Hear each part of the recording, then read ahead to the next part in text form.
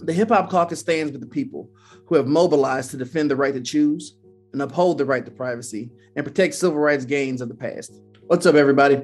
My name is Chris Walton. I'm the Public Policy Director for the Hip Hop Caucus. By now, you've heard about the leaked draft of the Roe v. Wade decision. I want to share with you why this is such an important issue for so many people, especially people who are lower income and of communities of color. But before I do that, let me make it very clear. Abortions are still legal. Until the Supreme Court rules, you do still have the right to access an abortion. First, let me give you some background.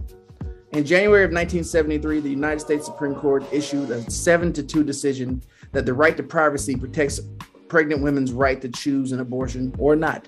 Since the 1973 decision Roe v. Wade has been challenged several times, including in 1992 when the Supreme Court revisited and modified Roe's legal rulings in its decision for the case Planned Parenthood versus Casey. In Casey, the court reaffirmed Roe's holding that a woman's right to choose to have an abortion is constitutionally protected, but it abandoned Roe's original trimester framework in favor of a standard based on fetal viability, meaning where the fetus is actually in the journey of becoming a baby. Roe is currently being challenged in Dobbs versus Jackson's Women's Health Organization due to a law in the state of Mississippi that would ban abortions in that state after 15 weeks.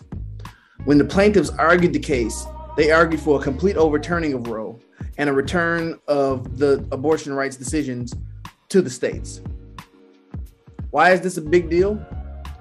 Overturning Roe, which is what the leaked draft is suggesting will happen, will remove the federal standard and protection provided by Roe and upheld by Casey for abortion, and return the decision on abortions back to the states.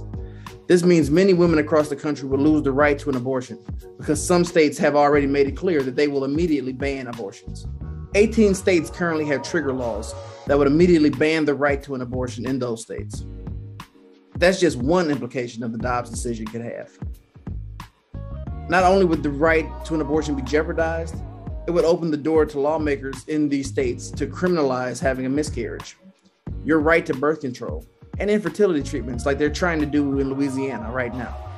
In fact, in Tennessee, lawmakers have already made ordering the FDA-approved medical abortion pill and a telehealth consultations for an abortion a felony offense punishable by up to a $50,000 fine. The Hip Hop Caucus stands with the people who have mobilized to defend the right to choose and uphold the right to privacy and protect civil rights gains of the past. This is especially important considering lower income, trans, and people of color will be most heavily affected by this decision, since those communities do not have the resources to simply travel to another state for abortion services. Stand with us in support of the right to privacy and the right to choose. We stand united with you protesting and marching to protect your rights and encourage you to continue.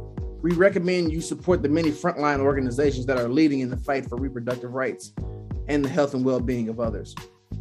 And we want you to please stay engaged. Don't ever let someone tell you what your rights are. You have the right to an abortion in the United States of America. And what this decision, if this is the final decision, will mean is that a lot of people will now have to return to the way things were before 1973.